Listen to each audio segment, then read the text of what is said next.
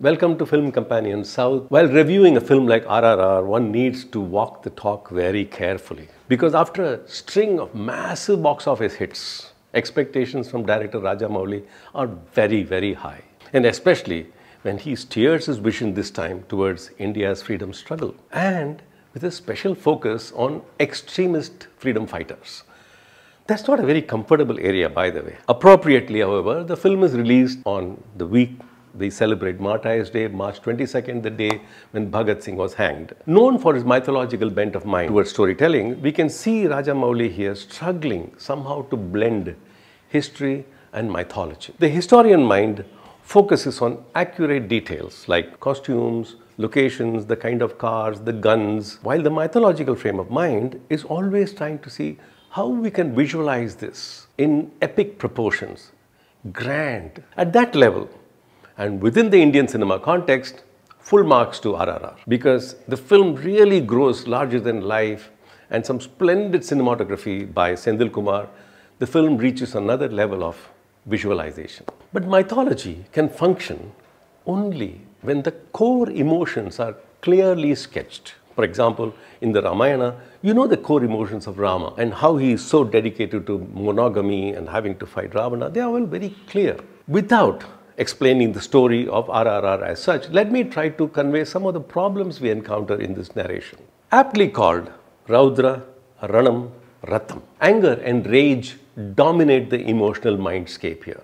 And to make this possible, it is very important to lay the motivational foundation for the two primary characters. Alluri Sita Ramaraju, played by Charan, Komaram Bhimu, played by NTR Jr. While Alluri Sita Ramaraju takes on a negative character to fulfill his dead father's wishes, Bhimu is a self-styled savior come hitman emerging from the Gond tribes to somehow get back a girl who has been kidnapped. So for most of the first 90 minutes, it is all about these two prancing and dancing. And for another half of that, they are fighting with each other, showing off their very masculine skills. The context for the comic escapades and these fearsome fights are very sketchy, but submerged under this spectacular visualization and some solid color schemes. Even when it comes to the second half, it takes a good 30 minutes for these two primary characters to really understand each other and why they are there in this story. And these things happen largely by statements made by secondary characters.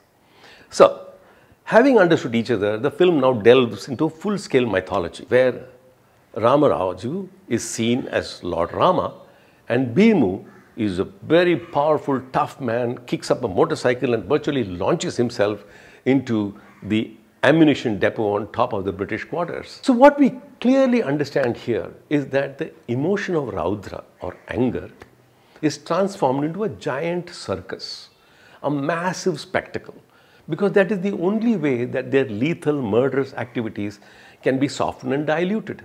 In fact, in one particular scene, Bhimu enters in a big truck, opens it up, and it is all lions and tigers and antelopes, everything run helter-skelter into a British party. And especially when it comes down to our own Indian anti-colonial history, you don't want to end up giving lessons in how to stage violence. And therefore, this dilution and glamorization becomes necessary to talk about violence. By the way, this cinematic attitude is across the world.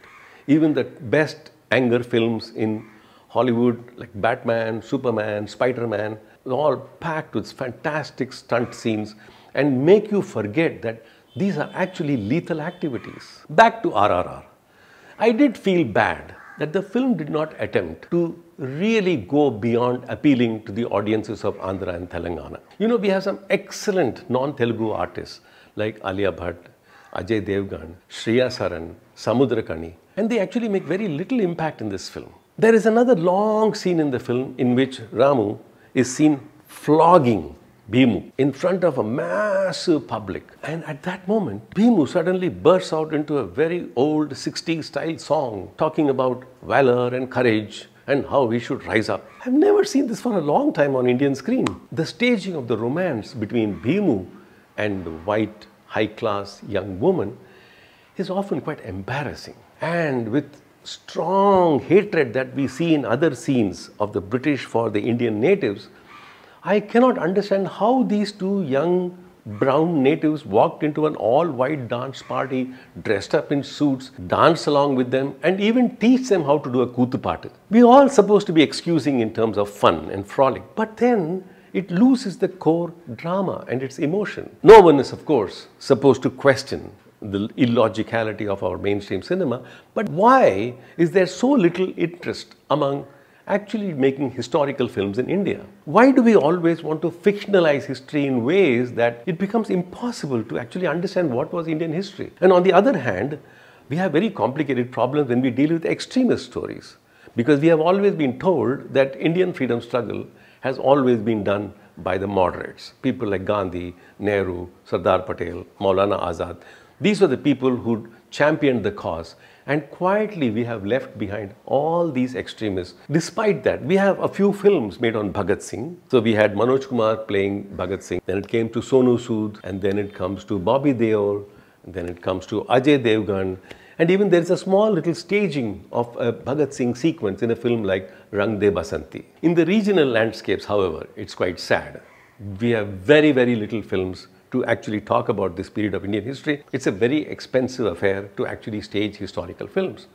But then, with the coming up of so many OTT platforms, we are seeing a growing rise in Indian history. Anyway, I strongly feel that with benchmarks like Ashutosh Gowarikkar's Lagan and Richard Attenborough's Gandhi, it's a tough task to follow up. When you watch those films and when we watch RRR, it needs a very stiff comparison. With all the hurdles in the following up of these films towards making decently historical films, I can confidently tell that RRR rests very strongly on the shoulders of Ram Charan and N.T. Ramarao Jr.